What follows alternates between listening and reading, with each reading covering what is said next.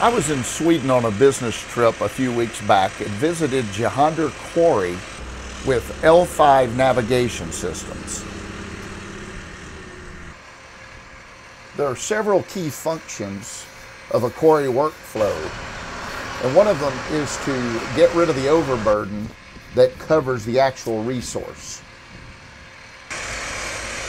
More and more sites are turning to GPS-guided machines.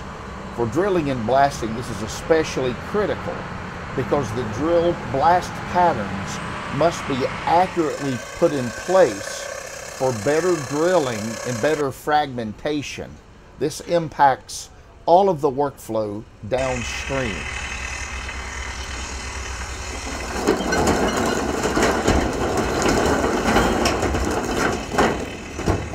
The drill patterns not only need to be accurately designed at the top, but they must be designed properly and drilled at the bottom of the hole.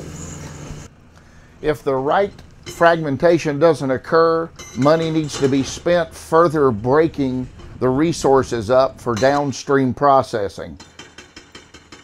Proper fragmentation impacts the size of the loaders, the haul trucks, and certainly the crushers, and how the materials process all the way downstream into the different products.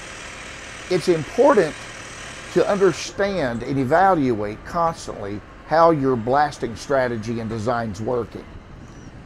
One way L5 navigation is using the GeoConcept blast design system to measure the holes as they were drilled on the top of the bench as we see here.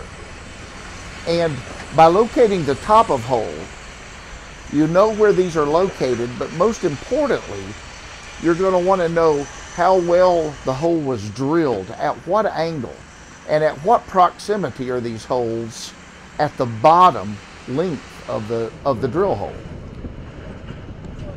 Another process is using probes that have accelerometers that you actually drop into the hole using the same data collector that you located the top of hole with GPS. Now, adding this data to the collector gives you a direction and depth of each hole. And while that's very important, the other thing you have to take into account is the rock face.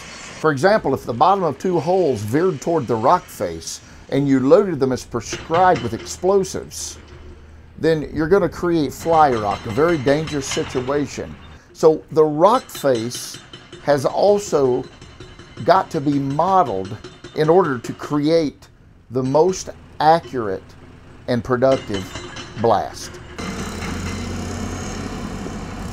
L5 is using a scanner to map the face of the rock along with the same data collector that was used to get the top of the hole using GPS, to get the depth and angle direction using the probe, and again now for the mapping the rock face. And all of this data can be brought together, analyzed, and an optimized drill pattern can be designed.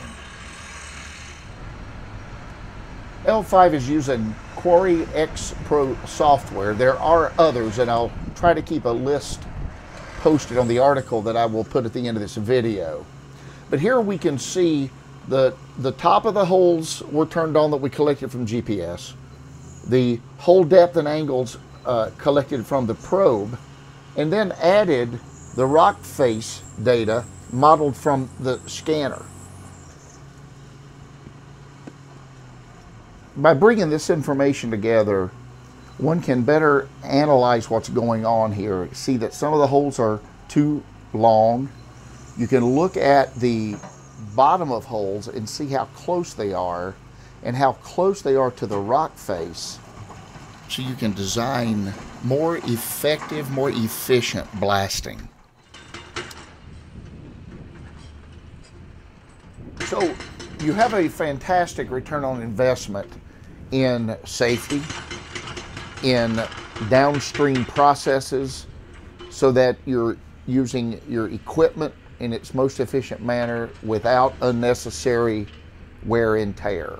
If you measure it, then you know.